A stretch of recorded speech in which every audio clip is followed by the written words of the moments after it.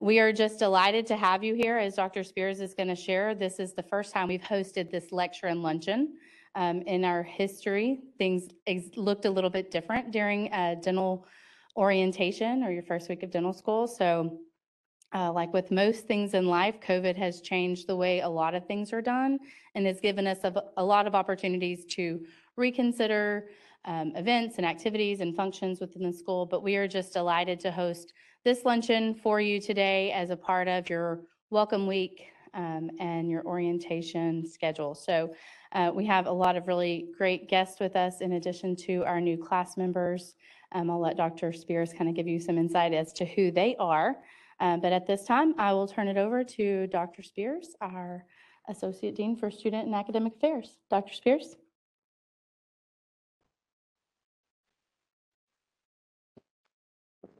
Thank you, everybody.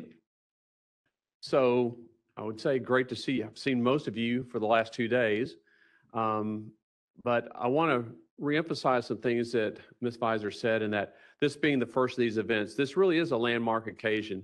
This is something that we've kind of had in the works and have thought about for a few years now. When you come in for orientation, you know, we used to do the white coat ceremony, and it was an introduction to the profession. It was an introduction to ethics, professionalism, and all the things that that white coat and the profession expects out of you. Well, to further kind of emphasize that aspect of it, you know, so much of what we've talked about during orientation week might be things that you forget about tomorrow or next week or whatever. We are not expecting that the aspect of ethics and professionalism are things that you will forget. And there's no better person to get up and talk to you about this than Dr. Kenneth Horwitz, who I'll introduce formally in just a minute. He embodies everything that he's going to talk to you about and the things that we expect from you. So before we get started on that, I do want to make a few introductions around the room. You see there's several different people here beyond just you and your classmates. So we have some faculty, some alums, and some donors here within the room. And so I'm not going to take the moment or take the time to introduce each one because I'd probably take up most of the time that we have available to us. But if you are an faculty member, alum, donor, please rise and let's all recognize you for being a part of this.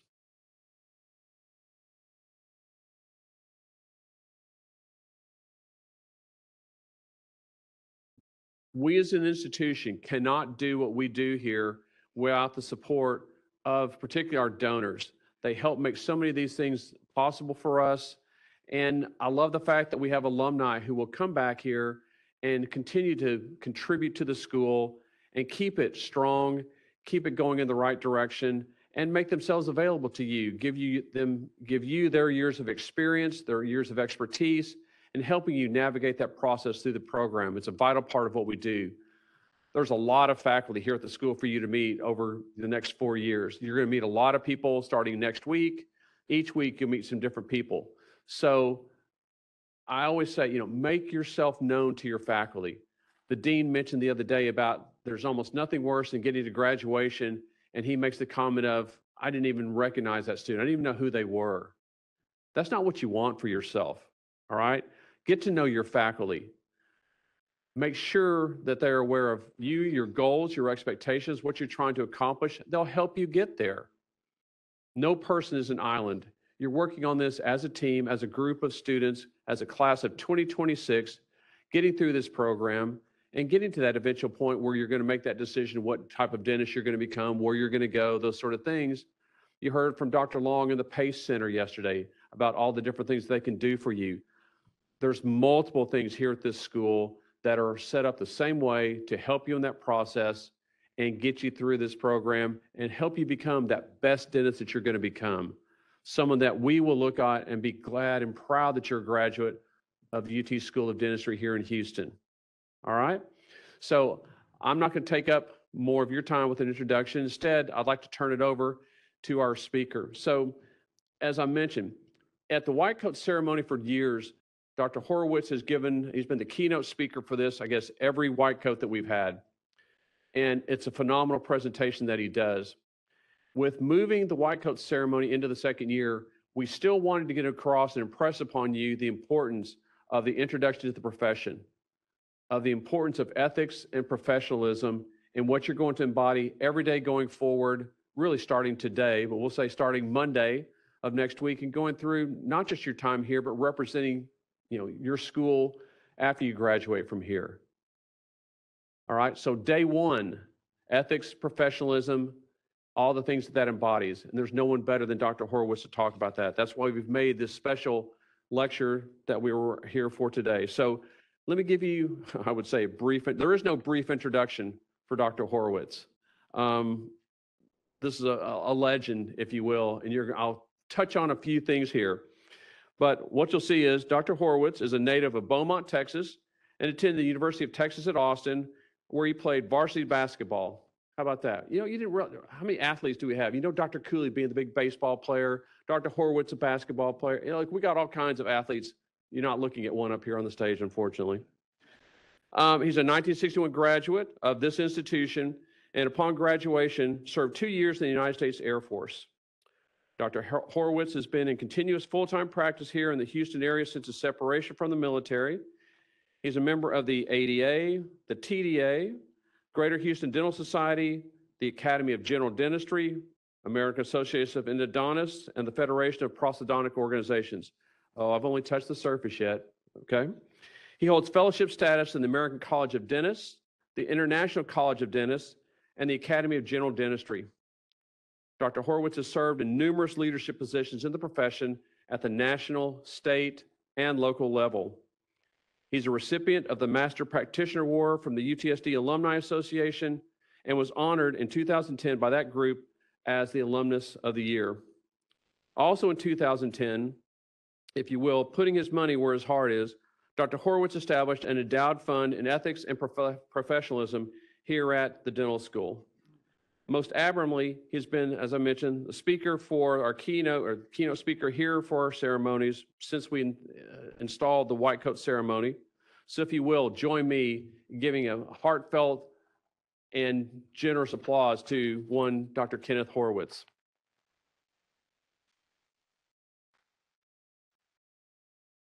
Thank you. You want the mic to walk around? Yeah, for just a second. You got it.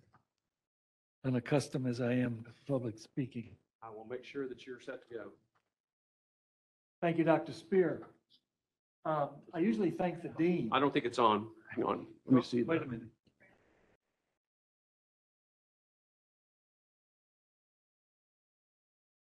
There we go. Now, I usually thank the dean, but the dean is not here right now, and he does this quite often. He doesn't check with me before he makes another appointment, and I'm going to have to talk to him about that. It's always a pleasure for me to be here. I've been doing this a long time, longer than I like to remember. Don't listen to the introduction too closely that Dr. Spear gave. He was always a fan of mine, and he talks to my mother all the time, and she tells him what to say. I like looking at young faces. I like talking to young people. I want you to know about dentistry and what it is and what it can do for you, and what then that allows you to do for your patients. Every year, when we get close to this day, I pull out the speech and try to tweak it a little bit. Some of you have heard it a long time, and I'm amazed that you want to come back and listen to the same thing over and over again. But it's such an important message, in my opinion, that I like to stick to the script. And in a minute, I'll go behind the lectern and I'll start doing what is the worst possible way to teach people, and that is to lecture. But I hope that you will remember that you heard something about ethics and professionalism, even if you don't remember everything that is said. The other thing I want you to realize is that we're trying this format this year. This is really kind of new to us. We've never done it. You're going to find out when you have a lecture after lunch, you're going to fall asleep. So I urge you not to do that now. If you can manage to stay awake, I think you'll all benefit from what we're going to say. You are the class of 2026. It's both a privilege and an honor to be able to welcome you as you start your journey on the quest for dental knowledge. You have embarked on a trip that can be both exhilarating and frustrating, meaningful and dreadful, fulfilling and humbling. You are to be congratulated on having chosen and been chosen to be a part of one of the finest professions in the world. You're about to start the 4-year curriculum of hell known as dental school. I am sure as you progress, you will experience some trepidations, some fear that makes you dream about law school or medical school or even business school. Don't fret, don't give it a second thought. I know you have made the right decision. But what is even more important, you will know you have made the right decision very soon. The further along you progress in your studies, the more relaxed you will become, and the more you will learn. And when you sit at commencement in 4 very, very short years, you will remember this quote from Henry Willard Austin. He was a 19th century author and philosopher, and he said, quote, "Genius, that power that dazzles mortal eyes, is often perseverance in disguise," unquote. By the way, show of hands, does anyone know the difference between genius and stupidity? Genius has limitations. Think about that. My task today is to speak to you concerning professional ethics, and I choose to make this a more palatable subject by dividing it into its components and speaking first on ethics and second on professionalism. Why do we talk about ethics? Because dentistry holds a special position of trust in society. It's a contract, if you will, and a result of that trust, the profession makes a commitment that its members will adhere to the highest of all ethical standards. It is impossible to talk about ethics unless the purpose and the role of property and wealth are made very clear. A society where property and wealth are unimportant or considered evil will have no problem with ethics at all. At the other extreme, a society where people believe that wealth is the sole purpose of human existence will find it very, very difficult to maintain any kind of economic morality. Their obsession with wealth will be so great that it will ride roughshod over any ethical system. John Maynard Keynes once said, "The love of money as a possession, as distinguished from the love of money as a means to the enjoyments and realities of life, will be recognized for what it is, a somewhat disgusting morbidity, one of those semi-criminal, semi-pathological propensities which one hands over with a shudder to the specialist in mental disease." Dentistry has never viewed poverty as a virtue. Substance has always been seen as a challenge. Dentistry places many social and charitable responsibilities on the financially stronger and emphasizes the need to prevent exploitations of the weak, as do many elements of our society. Moral professional behavior encourages long-lasting and successful relationships and loyal patients. Ethics is aptly defined as the science of the moral, or the obedience to the unenforceable. Ethics is the inherent personal honesty in daily living. The measure of its quality should not fluctuate, but should be steadfast and lasting. In fact, it should be measurable so as to assure you that is right and wrong about it. The question is can one be a little unethical? Or perhaps the question is, can one be a little ethical? And the answer is no. It is my opinion that ethics is like pregnancy. You either are or you are not. The rub, however, is by whose standards are you to be judged? And I'll approach this question from a philosophical point of view, and then leave it to you to extrapolate your own answers. Much of what I say has been gleaned from others. Some is my own prejudice, and all is subject to change, for our lives represent constant change. My concept of ethics centers around values. How do we value our self-esteem? Should we have thrown out the simplistic morality of our elders, your grandparents? Remember our ethics definition, this science of the moral. Our elders thought that life was so uncomplicated that we could always think in terms of right and wrong, honest and dishonest, moral and immoral. As Mark Twain said, quote, "Do the right thing. It will gratify some people and it will astonish the rest." But traditions went by the way, and we were left with a gray area where, if we manipulated the facts long enough and hard enough, we could justify anything.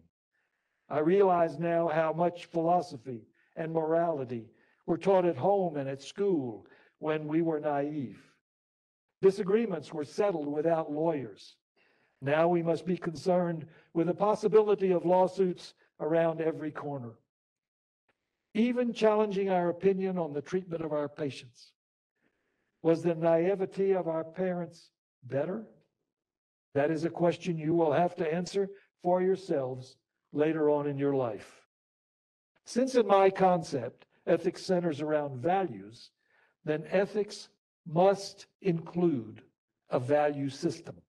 We need it as a society, we need it as individuals, and we need it as a profession. My value system has 4 cornerstones. If we lose it, we will lose the first of the 4 cornerstones of ethics, and that is trust. So far, we have not lost it, certainly not to the extent that some of the professions have. However, I would put it to you that trust may have been temporarily mislaid in everyday life. Our doors and windows are locked. Some patients in our practice, as well as non-patient entities, are questioning our diagnoses, our treatment, our fees, and whether persons who are not doctors should actually be treating you. So trusting each other, and know that only good can come from that trust.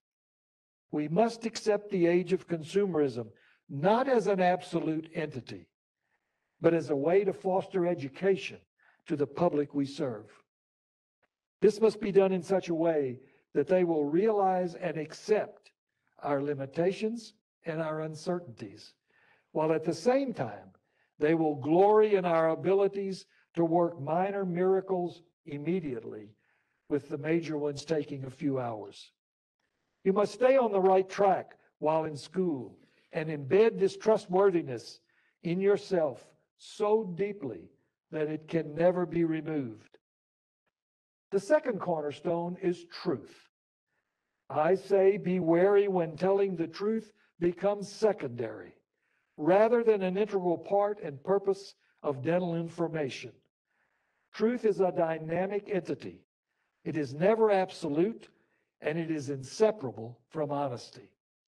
In your dealing with your fellow students, your faculty, your families, and your friends, and later on with your patients and colleagues, never, ever falter from the truth. And honesty, regardless of the temptations. Add a new fact, truth does not change, but our perception of truth may.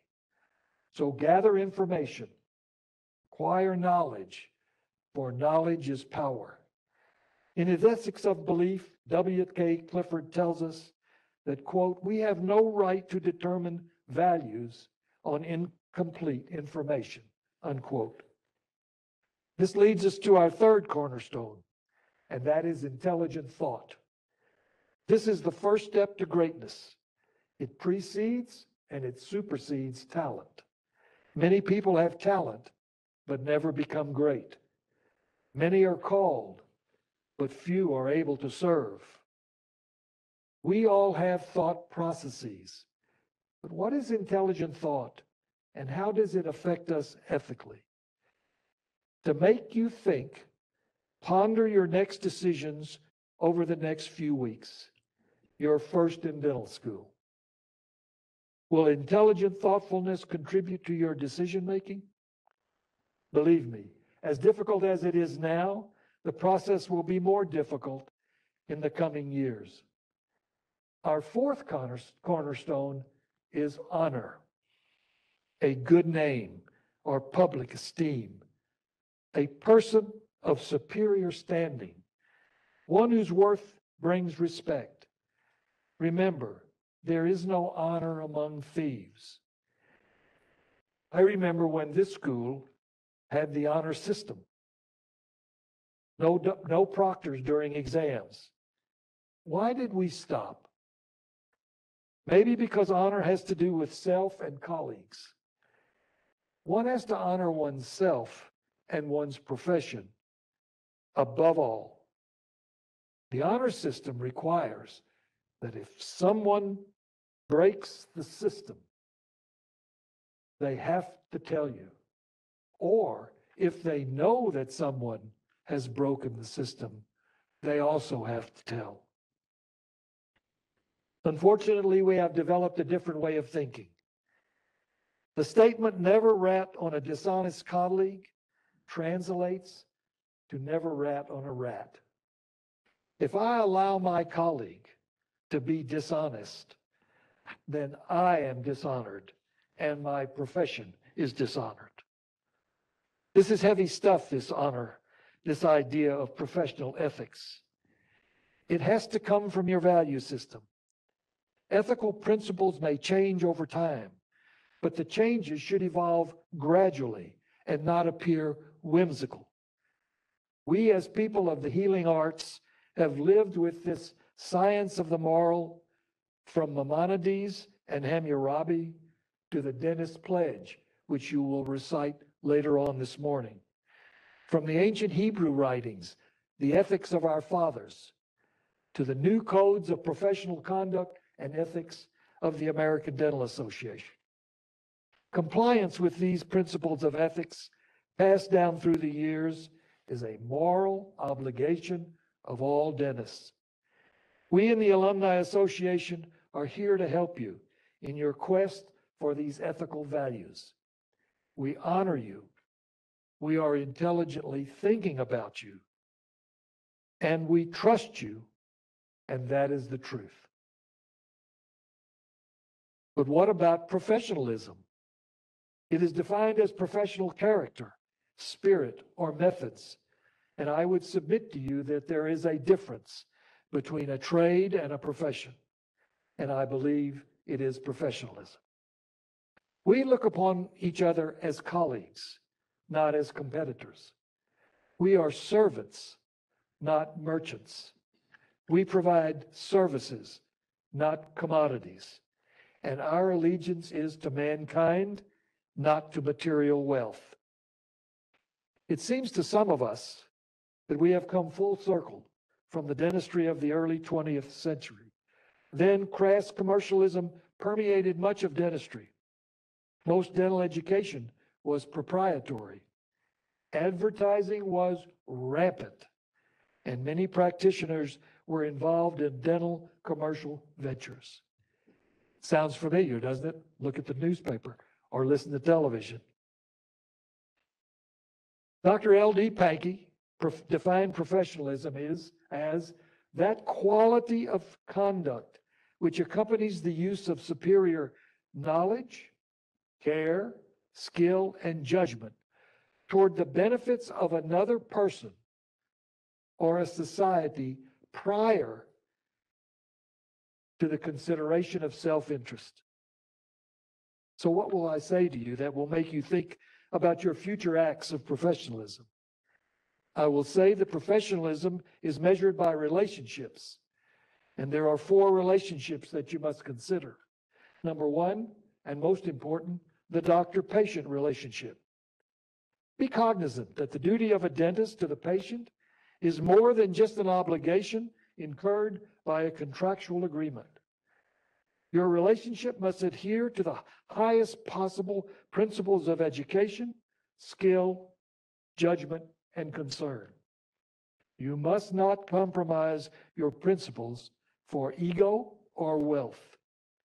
And you must be realistically idealistic in the treatment of your fellow man.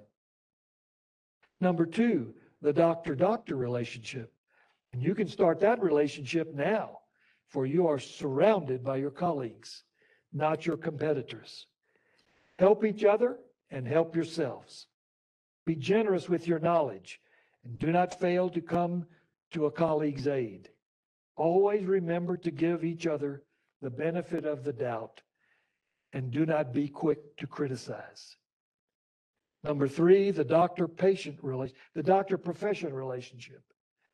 Contribute your time and effort to your profession and always, always speak highly of it. To denigrate your profession is to denigrate yourself. Present your profession at its best and you elevate yourself to new heights.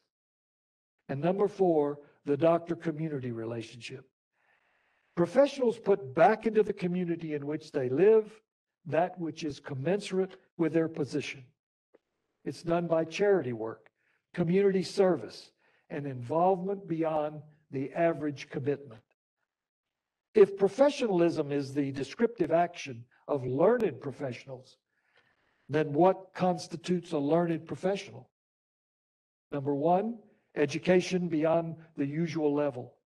The dentist not committed to lifelong learning and change in practice strategies has difficulty practicing ethically. And number 2, the right of autonomy.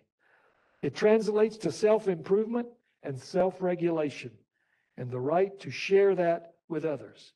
And finally, number 3, service to humanity. We have a duty to recognize the reciprocity of the relationship that exists with society and the duty of covenantal fidelity, which means your commitment. It is a huge task being a member of a profession and adhering to its professional ethics, this science of the moral, this obedience to the unenforceable. There are many detractors that will be pulling at all of you, first as you go through dental school, and then as you progress through your practice life. Hold on to your ideals. Look forward and set your standards high. Do not listen to the doom and gloom people. The world has always been in turmoil. The state of the economy, political controversy, international intrigue, they're all the same chapters of history which have been rewritten many times with very little change except the cast of characters. So dwell not upon all that is fear. Look to your own values, and there will be no problem with ethics. And if all else fails, look to the golden rule, for it says it all. Do unto others as you would have them do unto you. But listen carefully. If we reinforce the notion that the golden rule has been changed to read, those that make the gold make the rules, or that doctors should weed our patients who are difficult or challenging, and that the business of dentistry is business, we shall reap what we sow. When dentists become merchants, patients become customers, and truth becomes the loser. Our challenge is to get inside our brains. Know that our actions are a direct reflection on our parents and our loved ones. They suffer if we are untruthful, untrustworthy, or unethical. Whether we are legal or not is no excuse to them. The imperative of integrity demands honesty, even when it is contrary to business or professional advantage. And when you are struggling to get your requirements or make career decisions and you need the courage of your convictions, remember this quote from Teddy Roosevelt. It's a very favorite one of mine. Quote, "It is not the critic who counts, nor the man who points out how the strong man has stumbled and fallen, or where the doer of good deeds could have done them better. The credit belongs to the man who is actually in the arena, whose face is marred by dust and sweat and blood, who strives valiantly, who errs and comes up short again and again, who knows the great enthusiasms, the great devotions, and spends himself in a worthy cause, and at best knows in the end the triumph of high achievements, and who at worst, if he fails, at least fails while daring greatly, so that his place shall never be with those cold and timid souls who know neither victory nor defeat." Unquote. As there is in every worthwhile endeavor, there is a price to pay for the privilege of being a part of this profession. So remember this idea if you remember nothing else from this morning. Whatsoever you want, O discontented man, step up, pay the price, and take it. In conclusion, I want to talk about moral courage. The question I would pose is this: how many of you will have the moral courage to be an ethical professional, to stand up and be counted in the face of an unpopular cause, especially one that calls for self-sacrifice, material loss, and the possible recrimination of your colleagues? Moral courage requires that we face the deeper and more dangerous internal threat of exposing our ethical positions to examination and scrutiny. This question you will ponder over the next 4 years at least, and maybe even longer. The future of our profession is in your hands. Treat it thoughtfully and not without fear of making the wrong decisions. Trust your instincts and let truth be your guiding light. Having said all this, I would like to interject this caveat. Ethics, this science of the moral, this obedience to the unenforceable, does not mean perfection. Given the imperfection of the human race, tolerance to that imperfection must be a part of your ethical makeup. Humans stray from the path of perfection in many ways, many times during their lifetime. So perfection is not the goal of ethics. Knowledge of this science of morality and tolerance of ourselves and others when we stray is our goal.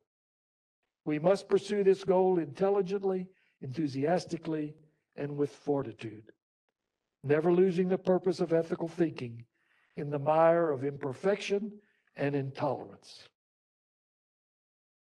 In closing, my career can be summed up in the paraphrase of a George Bernard Shaw quote that goes like this: "Dentistry is no brief candle for me.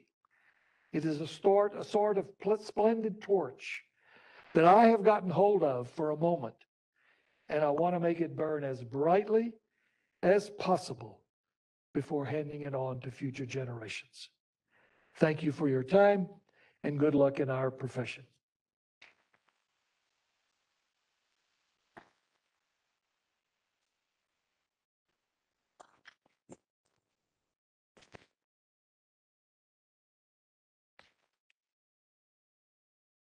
Sir. You're welcome.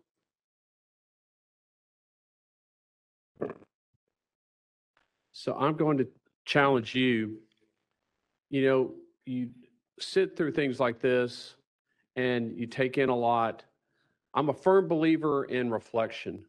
I try and reflect at the end of the day and try and decide what went well, what maybe didn't go well, what I could have done differently. What did I learn for the day? So at the end of today, maybe the end of multiple days, take a moment to reflect upon what you heard. How will you take this and incorporate it into your daily life? What type of dentist are you going to become? So I didn't say just what type of student. What type of dentist are you going to become? Will you take these things that you've heard today and make them a part of who you are, what you are? These are important questions for you to think about and consider. It's overwhelming right now. You come in and you've got these 4 years ahead of you, but it's that pathway in mind of what will you become? How will you take this information, take all these things that you're going to learn and make them a part of who you are? You're going to grow every day, I hope. Some of you sat here today and you probably won't take anything out of today. We can't change that. But I know a number of you will. You heard the words. Now it's taking them and using them and making them a part of who you are and the fabric of your basically well-being. I'll stop there. It's my pleasure to introduce no stranger to you at this time, our Dean, Dr. John Valenza.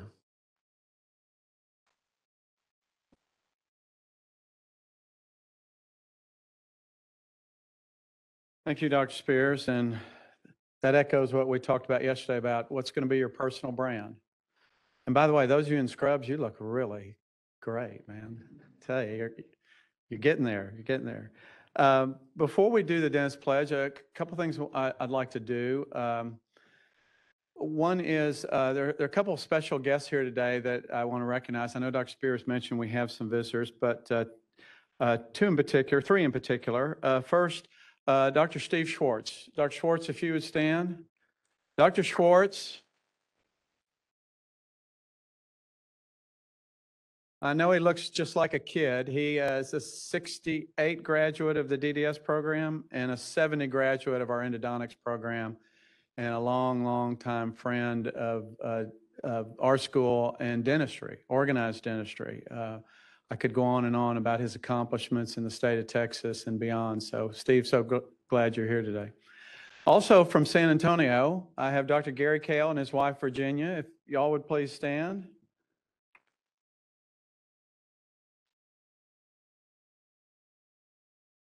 Part of the famous 1973 class. Is that right? That's what Dr. Bogan tells me all the time. Him and Dr. Hoopengarner and numerous others in that class. So delighted that y'all made the trip today, and so good to see you. So it's great having you. So I know also Dr. Spears talked about the transition to today from our white coat. And one thing that we talked about when we said, okay, we're going to transition the white coat from the orientation to the middle of the second year, was let's be sure, though, that we do the dentist pledge now. Some have said, well, let's wait till you're more formally into direct patient care, but your time as a professional starts this week. And rumor has it Dr. Cooley prepped you on the dentist pledge. Is that true? Okay, so we won't stumble at all. So how about all the first-year students rise? And any dentists in the audience, if you'd please rise. Everybody should have a copy of the dentist pledge in front of you. And we will read this together, okay? Ready? I, as a member of the dental profession, shall keep this pledge and these stipulations. I understand and accept that primary responsibility is to my patients, and I shall dedicate myself to render, to the best of my ability, the highest standard of oral health care and to maintain a relationship of respect and confidence. Therefore, let all come to me safe in the knowledge that their total health and well-being are my first considerations. I shall accept the responsibility that, as a professional, my competence rests on continuing the attainment of knowledge and skill in the arts and sciences of dentistry. I acknowledge my obligation to support and sustain the honor and integrity of the profession and to conduct myself in all endeavors such that I shall merit the respect of patients, colleagues, and my community. I further commit myself to the betterment of my community for the benefit of all society. I shall faithfully observe the principles of ethics and code of professional conduct set forth by the profession. All this I pledge with pride in my commitment to the profession and the public it serves. Thank you, and I hope I did good enough to match y'all from what Dr. Cooley taught you. So thank you all. I'll turn it back to Dr. Spears if y'all want to have a seat.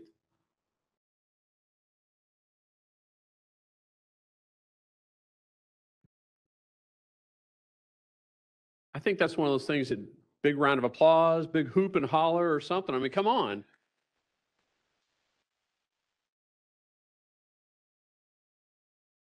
Congratulations. One more step in the process of becoming that DDS. I get to really ask you, hey, did you make progress towards your dental degree today? Oh yeah, I did.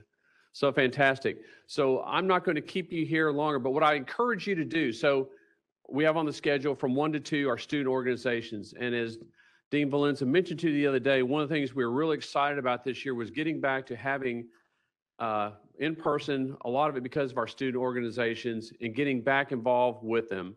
So when you get back up to the 4th floor, you will see tables set out kind of down that main hallway where the classrooms are, and different student organizations are set up there to tell you about their organization. They probably got some stuff they'll sell you if you so choose to do so or whatever, but definitely take the time, get to meet them, get to hear about their organizations and find out about what they do. However, before you leave this room, I'm going to encourage you, we're going to be COVID friendly and maybe not go shake a lot of hands or whatever, but go around the room today and introduce yourself to our guests, to our alums, to our faculty that are here at the room.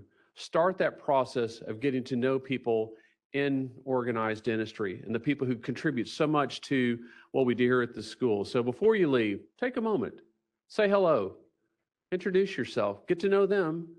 It's part of who we are. We talk UTSD family. This is part of our family. So thank you. It's been a great first event. So I will see you upstairs shortly.